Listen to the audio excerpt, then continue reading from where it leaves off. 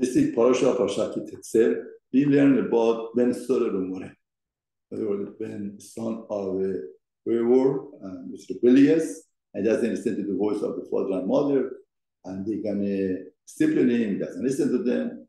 Father and mother, in other words, he drinks wine and he barbecues meat and eats and stole money for that. The father should take him to the Tzneiro Amru, and they should say, Tzneiro, and they're gonna stone him. Stone. Very interesting. Torah says, why do you stone him? We didn't do such a Avera. Rashi says, the Lord knows the deep psychology of the story. Finally, he is going to finish up the money, and he would follow his habit, and doesn't find it, and he's going to rob people, and through robbing, he would die. Torah says he should die. Zakai, not Chayyim. Let him die while he's a Sadiq, not while he becomes obligated, guilty. That's the point of the parasha, even though I didn't do that much.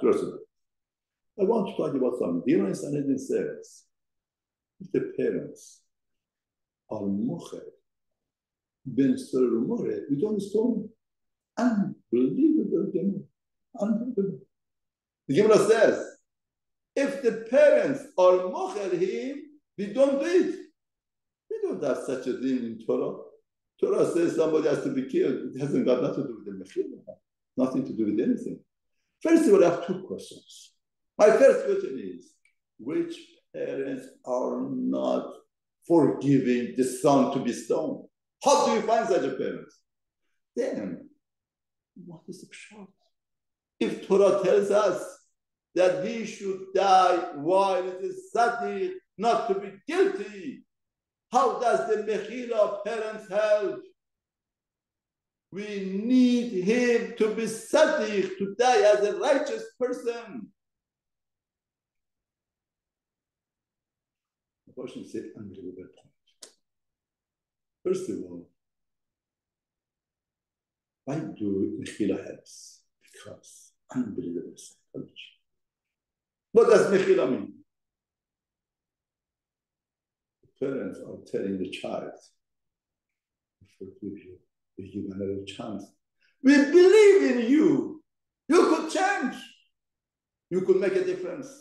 You could do it. Do it. That's mechila. Parents are telling the child, we believe in you. We know that you could do it. You could make a change.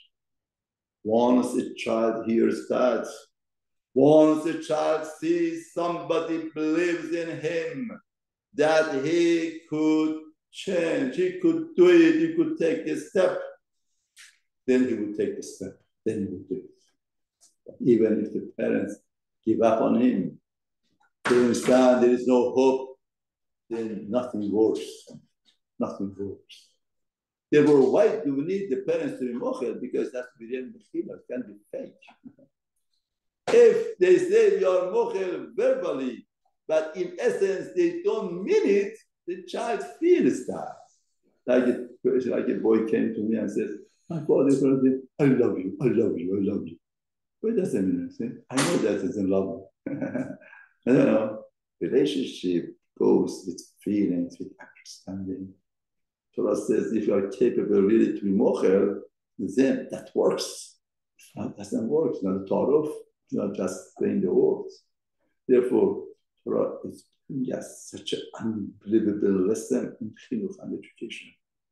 If you believe in your children, if you believe in anybody, you could build them up. So the experiment that Rabbi Cohen made with the flowers, that somebody come and touch the flowers, in other words, encouraging words, the flower blossom much faster. If it doesn't talk nasty, the flower dies. You know, even plants somehow relates the words to them. And Homer, obviously, children and people, especially children to hear from the parents, a source that they are very close to, they believe in them. Once parents say, you're nobody, nothing, he much believes the parents. And nobody have nothing, and nothing would come out of it. So here Torah says, if parents are mochering, and then believes, empowers him to get out of the mud and lose the thought in Torah and education.